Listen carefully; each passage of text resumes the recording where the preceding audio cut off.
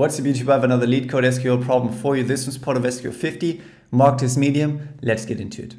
So this one's called movie rating, numbered 1341, marked as medium, and part of the subquery section in SQL 50. So that might be a hint.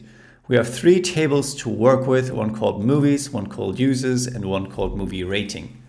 Movies is sort of a lookup table for movie information. It just has the ID of the movie and the title. So you can sort of look up the name if you have the ID. Then for users, it's a lookup table for users. And here we have the name for a user ID. Now movie rating is where it gets more interesting because here we have a movie ID, user ID, rating, and created at. So this one tells us when a user left a rating for a movie, the actual rating in terms of a number, and the date of when they made that review or that gave that rating.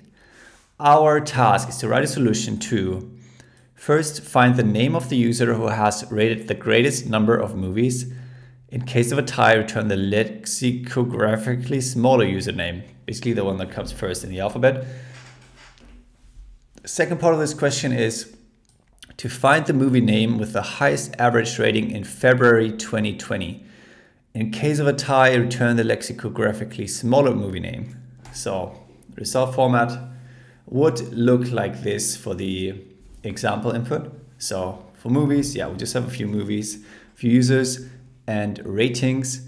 A few of those are in February 2020. Yeah, this one is not ordered by date, but we have a few in February. And the output would be one column called results, where we have the two answers to these two questions.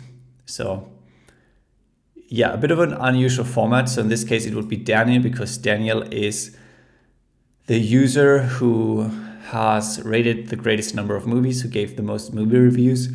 And since there was a tie in the data with Monica, Daniel is lexicographically smaller than Monica. So it comes first in the alphabet because it starts with D instead of M for Monica. Similar thing for the movies, where two movies have an average rating of 3.5 in February in the data, February 2020. But Frozen 2 comes first in the alphabet compared to Joker. So Frozen 2 will be the output here. So one output row per sub question here. And then we just append the results after each other. So that's why it's a bit of an unusual format. It's pretty much two questions in one here. And then we still want to have them as part of one output. The reason why there's two different questions here maybe is because, yeah, they're working with the same data, same sort of tables. But yeah, in terms of what we need to do, it's quite clear that we have to solve two different questions and then combine the output, combine it into one output column.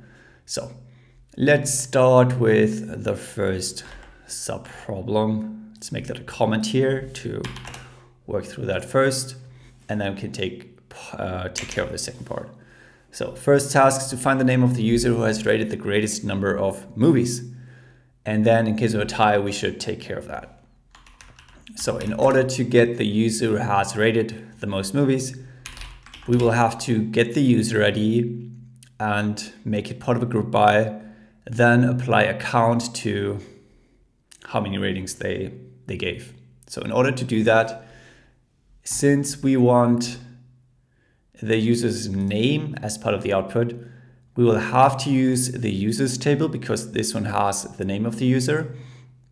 Otherwise, we could have just used movie rating, which has user ID, and one row should be one rating they gave. So yeah.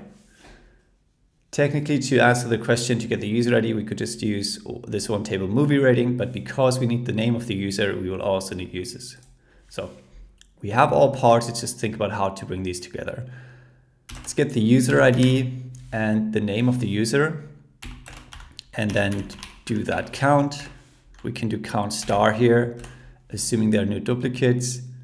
And yeah, we're selecting that from users and movie rating, so we'll have to join them. Users join movie rating using user ID.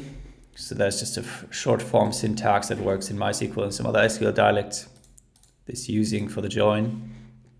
yeah, that works if both tables have the same column name that we're joining on. Yeah, so this should establish that link between the tables. Now we also need to group by the first two columns to make the count apply to user ID and name. So we want to calculate the count of ratings per user and per name, because we also want name to be part of the output. And yeah, it said we want to, in case of a tie, return the lexicographically smaller username. So in order to get that in the right order, we're going to use order it by that count in descending order. And then if that is a tie, we will apply what comes after this comma. So the second order we will order by in case there's a tie in the first order column. The second column we will order by is the name in ascending order, because that will order it alphabetically or lexicographically. So yeah, we can run this now to get sort of like partial output of what this would give us. And yeah, we will get a list of users, the name, and how many reviews or ratings they gave. In this case, we have Daniel and Monica, which is what we discussed in this example output. And Daniel would be what we want in the output, because that is what comes first in the alphabet. Yeah, so the order is correct because we just want one output row per sub-question. We can use limit here, say limit 1, which will just give us the first output row of what we just calculated. So this will just give us the row with Daniel in it. And yeah, that should take care of the sub-problem. So we have Daniel now. In order to just get Daniel and not the other columns, we can just select name from this subquery. That's maybe why this is part of the subqueries section in SQL 50. And let's call that users, just give it a name. And yeah, now we should be left with the first part of what we want in our output, the name of the person that gave the most ratings, which is Daniel.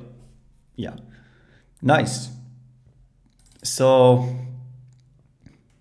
the output column should be called results in the final output. So let's select name as results, and we have the first part of our output, which is Daniel. Okay, so I'll get into the second question, but I wanted to discuss why I'm using user ID and name here when I just want to output name in the end eventually. So I could just do a group by name here and omit user ID. So I'll just do account and group by name, and the question would also be accepted. I've tested this. But if you do this and there are two people with the same name, which is very likely to happen because there's more than one Daniel in each city even, I'd say. Yeah, if you have people with the same name which have a different user ID, this would break. So I'm including user ID in the group by to make sure I'm counting correctly, and then I'm selecting the name to get that as part of the output. Otherwise, I could just select name and then order by count star, not have it part of the group by. I would save myself using a subquery, but it would probably break, most likely break, so that is the preferred solution. I'm going to apply the same logic to the second part of this question, which is the second bullet point here. So again, to recap, this one says, find the movie name with the highest average rating in February 2020. In case of a tie, return the lexicographically smaller movie name. So same sort of tie situation here we need to handle, but yeah, this will be getting the movie with the highest average rating in February 2020. So we need to calculate the average rating per movie ID, then also get the movie title, and make sure we filter to February 2020 when we do the average calculation. Then the same sort of ordering, and limit 1 should give us the title of the highest rated movie in 2020 in 2020. We have to sort of make sure we apply the same level of detail here by grouping by movie ID. If we did by title, there could be movies with the same title, the same name. So there could be Titanic, the original version, and then a remaster in 2019. They would have the same title, but they would be different movies with the different movie IDs, and the code would break. So yeah, we're going to apply the same structure here. It will look a bit pretty similar. So we will select movie ID, title, and the average rating from, yeah, we're going to have to use two tables here as well. So we have movie rating, which has the rating, so we'll have to use this one. This one has movie ID, but we also want the title, so we'll have to join movies, which has sort of the lookup for a movie ID, which gives us the title or the name of the movie. So very similar situation here. So we're selecting from movies, join movie rating. The order doesn't matter here because it's not a left join or anything. You can use the same using keyword, saying using movie ID. And yeah, we'll also group by the first two columns, movie ID and title, to get the average rating. If we order by 3, which is the average rating in descending order, the highest will be on top. And in case of a tie, we will do the same, ordering based on title in ascending order, alphabetical or lexicographical order. Yeah, so that should take care of that. In order to make sure that the ratings took place in February 2020, we need to include a where filter here to make sure we're calculating the average only within that time frame, and then also group by user, movie ID and title. That's what we're doing already. But yeah, for this one, you could do created at between and then list the specific dates. So 2020 02 01 and 2020 02 29. So one thing you need to keep in mind when you hear February, whenever you're working with data, is that February could be a, what's the name? Year that has 29 days instead of 28. I'm sort of like blanking on the English expression for that sort of year. Leap year. Yeah, it's a leap year. So yeah, 2020 is actually a year that had 29 days in February, and that happens every 4 years. If you have an even year, just be careful around that. So in this case, if I had 28 in here, it would be incorrect because one of the test cases probably had a rating on the 29th and the code wouldn't work. So yeah, you could do that. You could say, in order to work around that easily, you could say left created at 7, which will output the first 7 characters of the created at column. If it's a string, this one is it's a date, but it should work in the same way, where it just gives you the first 7 characters, and that would be 2020-02. And this would cover the case of a rating happening on February 29th. And that should be 2020-02. Yeah, to make it even more robust, if you had a different date format, then you could do, well, you should have that if it's a date type, but another way to do it is using date format, and then supply your date column and the structure you want to extract. In this case, this syntax says percentage uppercase Y will give us the year in 4 character length and the month as digits, and we have that dash in between. Maybe that's too complicated, but that's what I usually use. That just formats the date to have this format of year dash month, and that should be 2020-02 as well. So a couple of different ways to solve this. Just make sure you're aware of leap years happening. There are a few questions on LeetCode actually testing that, and that's just like a super good opportunity to showcase that you take a lot of care in what you do as a data scientist, even thinking about leap years. So in order to wrap this question up, we're going to wrap this code section in a subquery, call it movies, and yeah, select title from the subquery.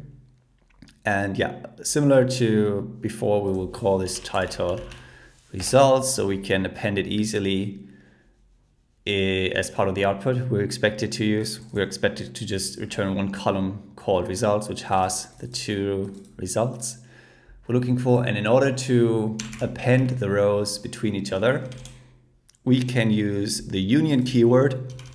It is not often used, but it's pretty much what you'll have to use when you want to append rows beneath each other. Yeah, so if you're combining columns, you're using joins. If you want to combine rows, you want to use union. Yeah. So I can just put the union keyword in here and it will combine these two queries. I could be absolutely sure by using union all here, because in case the name of a person, of the person that had the most movies rated, and the name of the highest rated movie in February 2020, if those are the same name, the same string, so if there's a movie called Daniel, which was the highest rated on average in February 2020, then using the normal union keyword would break this, because we would only have Daniel once as part of the output.